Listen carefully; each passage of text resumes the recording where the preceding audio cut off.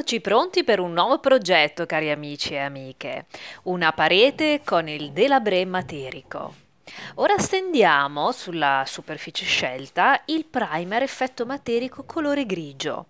Sto utilizzando il pennello piatto professionale da 10 cm della linea Vintage Paint e stendo il primer con delle pennellate incrociate e lo faccio solo in alcune parti. Ora mescolo una parte di primer materico grigio con un'altra parte di primer effetto materico bianco. Vado così ad ottenere un colore grigio più chiaro che andrò ad utilizzare per le aree rimaste scoperte sulla mia parete. Mi raccomando, mescolare molto bene. Eccomi qui, stendo nello stesso modo con pennellate incrociate il primer di questo grigio chiaro e vado anche a sovrapporre alcune pennellate alla precedente stesura del primer materico grigio scuro.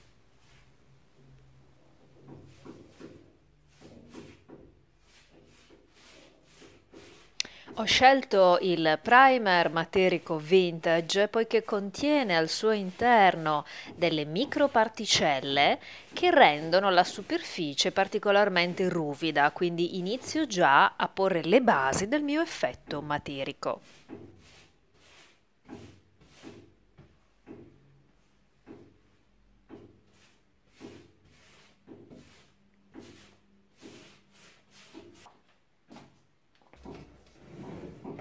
E ora creo una pasta che andrò ad utilizzare con i miei stencil nel colore bianco. Ho scelto Natural White di Vintage Paint. Andrò a mescolarla con la polvere materica.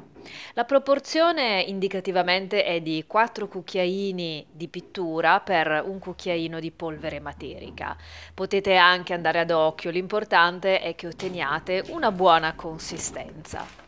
E qui ho scelto il primo stencil, uno stencil della gamma Redesign. Vado ad aprirlo e ad applicarlo sul muro con dello scotch carta.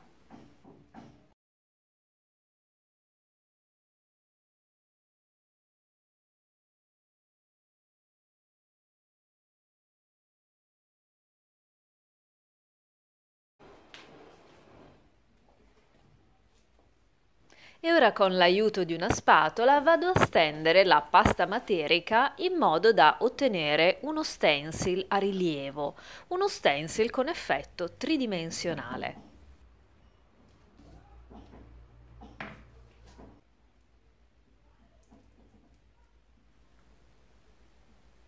Una volta terminato il primo stencil, poiché desidero creare una fascia con lo stencil ripetuto, lo riposiziono, sempre fissandolo con lo scotch carta, da un lato e anche dall'altro.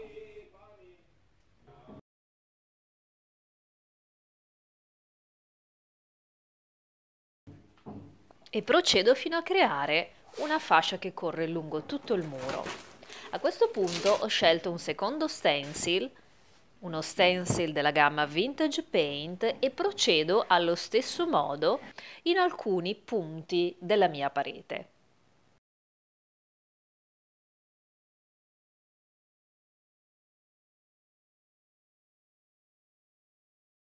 E questo è l'effetto finale sulla parete dopo i miei stencil a rilievo.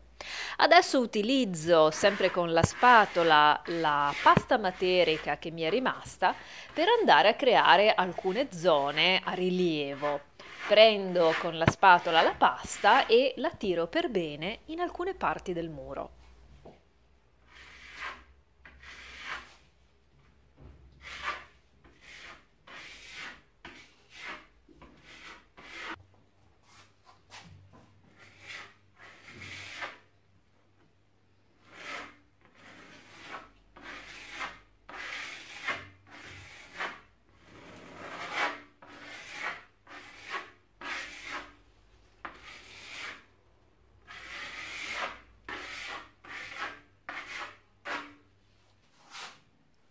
Ora vado a realizzare soltanto in alcuni punti del muro una velatura con il colore French beige diluito con una buona quantità di acqua per renderlo liquido e scorrevole.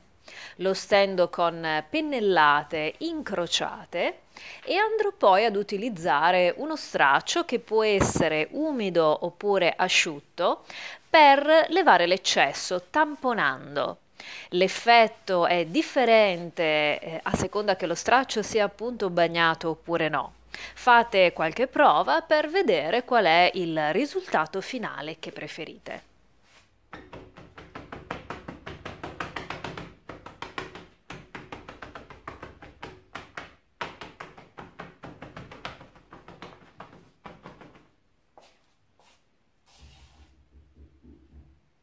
E l'ultimo tocco magico su questa parete ce lo dà il rullo decorativo vintage modello bouquet. Vado a utilizzarlo insieme al French Beige Vintage Paint soltanto in alcune parti della parete. In particolare il motivo sarà evidente lì dove si vede ancora il primer materico grigio.